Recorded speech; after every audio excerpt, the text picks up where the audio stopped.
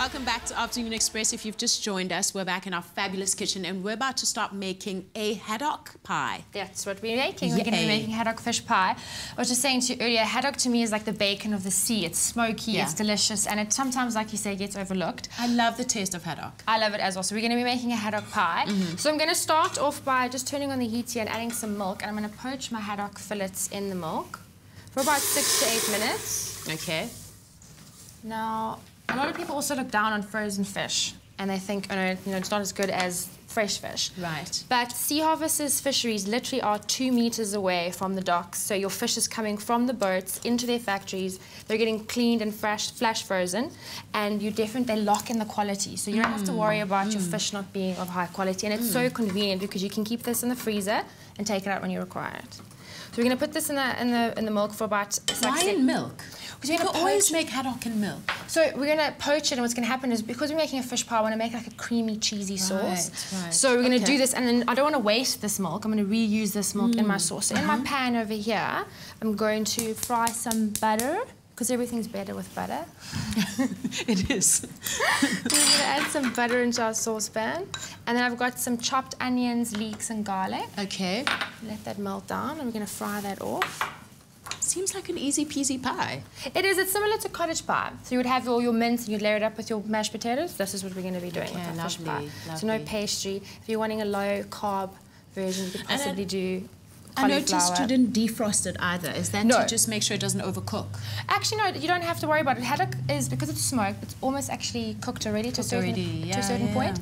So it takes really quick to cook, and it's convenient. You don't have to worry. You just put it into the milk and cook from frozen. Oh, that's great news. And the other great news is that Sea Harvest has 10 mystery prizes to give away. If you pop over to our Facebook page, you'll find the link to the competition over there. And obviously, for the full recipe and shopping list, pop over to our website, afternoonexpress.co.za. So I'm frying my onions and my leeks. I'm going to give it a couple of minutes just to saute down.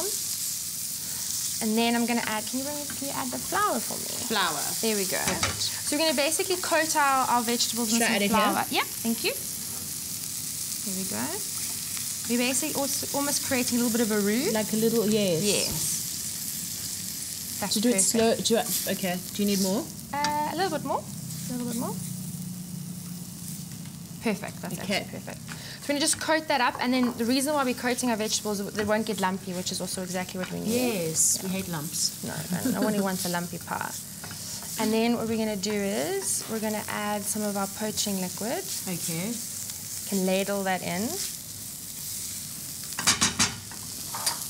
Take our ladle over. And we do that on obviously a reasonably low heat. Yeah, you want it at medium heat. Yes, exactly.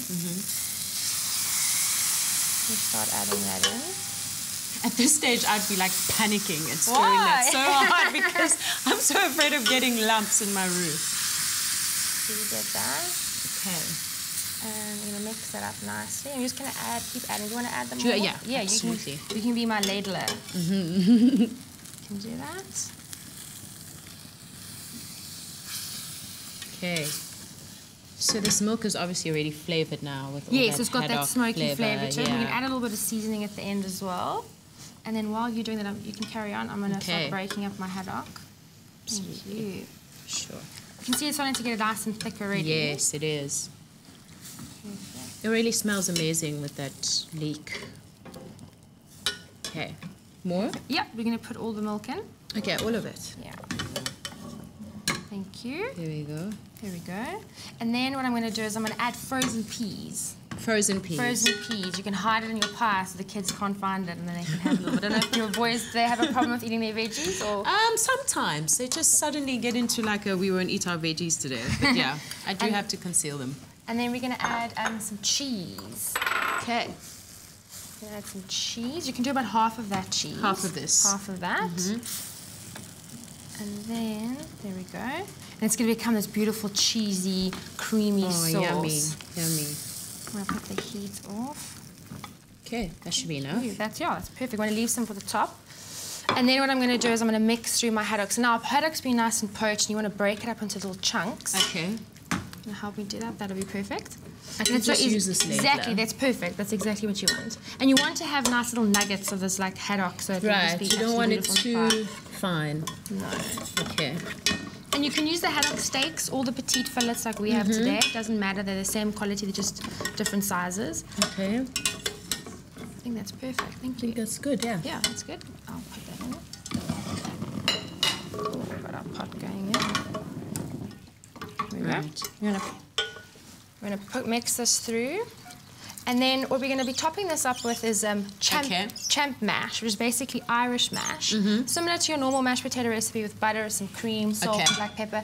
And then you're going to mix through some chives or spring onions. And put that on top. And if you want to be quite fancy, what you can do is you can pipe your mashed potatoes on top. Okay. So just to talk through the rest of the recipe, we just put that into our oven dish and then ladle that mash on top. Yes. And then some cheese. And then you pop it in the oven until it's golden brown. Okay, perfect. Okay, as you can see the finished one over there, it looks absolutely amazing, and that's probably what it should look like.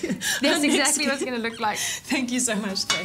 Our next guest, Stian Bum, made himself well known across South Africa for his role as the artist David Geef in SABC2's long-standing soapie Seven de Laan, where he seemed to have a knack for running into trouble with the ladies.